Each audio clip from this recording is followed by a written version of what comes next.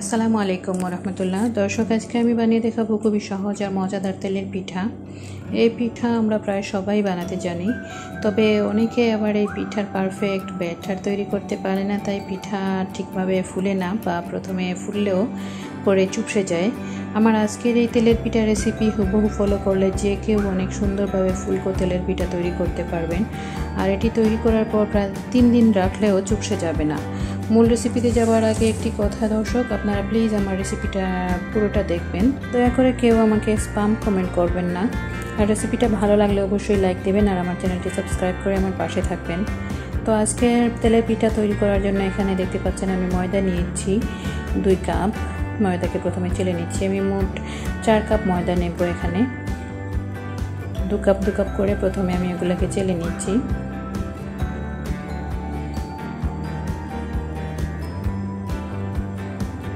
আমি এখানে 4 কাপ ময়দা নেব, আর চালের গুঁড়ো নেব আধা কাপ, আর সুজি নেব আধা কাপ। এখানে তো একে একে আপনাদের দেখিয়ে দিচ্ছি।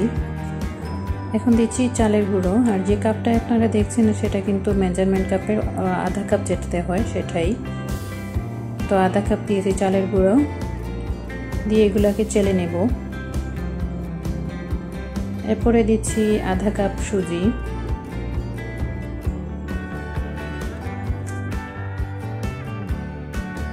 এখন দিচ্ছি চিনি। আমি যে কাপ দিয়ে মাপতেছি সেটা কিন্তু আধা কাপের মাপে যেটা সেটাই। তো এটা দিয়ে আমি 3 বার দিচ্ছি, 1.5 কাপ হলো মোট। এখানে আরেকটা কথা বলে রাখছি দর্শক, আপনারা আপনাদের পছন্দ মতো চিনির পরিমাণ বাড়িয়ে কিংবা কমিয়ে দিতে পারবেন। এরপরে দিচ্ছি আমি আধা চা চামচ লবণ। এখন দিচ্ছি আধা চা চামচ বেকিং পাউডার। সবগুলো শুকনো উপকরণ আমি ভালোভাবে মিক্স করে নিচ্ছি। আর এই উপকরণগুলো ভালোভাবে মিক্সিং করা কিন্তু খুব বেশি জরুরি, এটা অবশ্যই করতে হবে।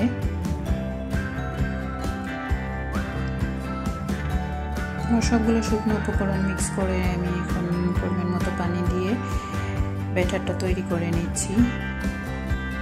প্রথমে বেশি পানি দিতে যাবেন না, অল্প অল্প করে পানি মিক্স করে ব্যাটারটা তৈরি করতে হবে। মোটামুটি আঠালো টাইপের একটা ব্যাটার হবে। আর পানিটা এখানে আমি কিন্তু কোনো গরম পানি বা কুসুম গরম এরকম কোনো পানি নেই, আমি নিয়েছি নর্মাল ঠান্ডা পানি যেটা সেটাই। ব্যাটারটা তৈরি করার সময় অল্প পরিমাণে মৌরি দিয়েছিলাম, প্রায় 1 চা চামচ। এগুলোকে ধুয়ে আমি দিয়েছি। তো দেখতে পাচ্ছেন দর্শক, আমার সুন্দর একটা ব্যাটার তৈরি করে নিয়েছি তেলের পিঠার জন্য। আর আমার ব্যাটারের কনসিস্টেন্সিটা কীরকম হয়েছে তা হয়তো আপনারা দেখেই বুঝতে পারতেছেন। বেশি পাতলা হবে না, আবার বেশি ঘনও হবে না। তো এভাবে করে আমি ব্যাটারটা বানিয়ে রেখে দিয়েছিলাম আধা ঘন্টার জন্য। এখন এগুলোকে ভাজতে নিয়ে আসছি। এই পিঠাগুলোকে ডুবো তেলে ভাজতে হয়, তো এর জন্য পর্যাপ্ত পরিমাণে তেল নিয়েছি আমি।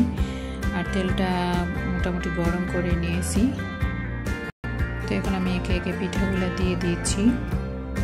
আর পিঠা দেওয়ার পরে চুলার আঁচটা একটু কমিয়ে নিতে হবে, না হলে পরের সাইডটা লাল হয়ে যাবে, ভেতরটা সব নরম থেকে যাবে, পিঠা খেতে ভালো লাগবে না। তো আমি একটার সাইডে থেকে আরেকটা দিয়ে দিচ্ছি।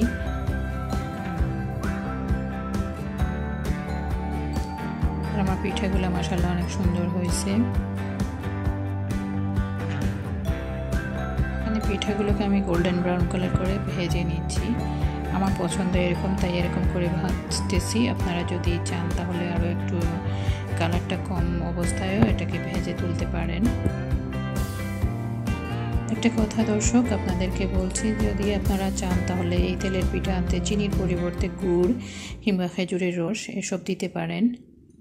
আপনারা আপনাদের পছন্দ অনুযায়ী যে কোনো ধরনের মিষ্টি এখানে ব্যবহার করতে পারেন।